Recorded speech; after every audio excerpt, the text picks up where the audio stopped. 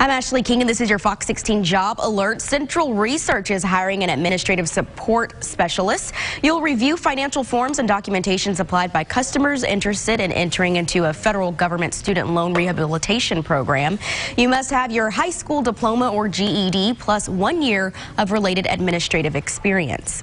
The Arkansas Heart Hospital is looking for a patient registrar. You'll admit patients, enter demographic and billing information, and may act in the capacity of a cashier. You must have 1 year related experience. Having that experience in healthcare environment is strongly preferred. An associate's degree is also preferred. The United States Postal Service needs a city carrier assistant. This position pays $17.29 an hour. You will route and case all classes of mail along your route. You'll also rearrange and relabel cases as required. You must complete the virtual entry assessment.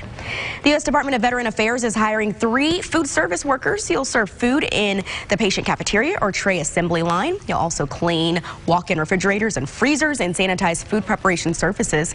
This position pays between $12 and $14 per hour.